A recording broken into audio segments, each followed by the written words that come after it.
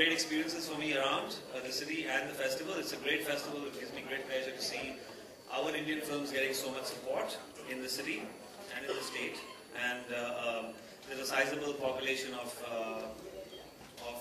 Indians in Melbourne and around Melbourne, and they all patronize our Hindi films, and it's great to see our films getting more and more popular as the years go by, and the festival has a lot to do with that. And I just wish the Indian Film Festival in Melbourne a lot of good luck, and I hope it goes from strength to strength, and this gets bigger and bigger every year. I would now like to request the gorgeous Vidya Balan to come and say a few words. I know you're all waiting. One, it gives me great pleasure to be the brand ambassador second year in a row for the Melbourne Film Festival. It's also become, there's a sense of ownership now, not just to do with the festival, but I think Melbourne. When anyone mentions Melbourne, I feel like they're mentioning home. I've carried back great memories, and I hope, I'd like to say this to the Honourable Minister, that I hope you sign like maybe a lifetime brand ambassador deal with me, making sure that I can keep coming back to Melbourne every year.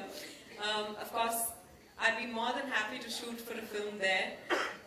It's one of the warmest places away from home, warmest in terms of its people, the way they receive Indian films, and they're open in terms of their openness to Indian culture and everything Indian.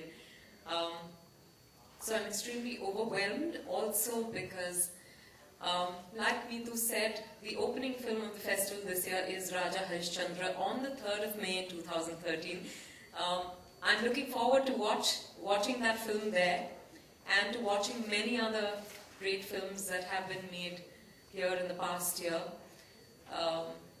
Besides that, of course, the tribute to Yashji. It'll be fantastic to relive those films.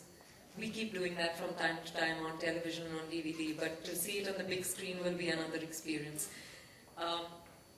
So yes, thank you, Meetu, for and the state of Victoria for giving me this honor of being the brand ambassador. And I hope the exchanges between the state of Victoria and the the Indian film industry only strengthen over time, and these bonds strengthen through various other mediums also. So, hoping for the best. Thank you.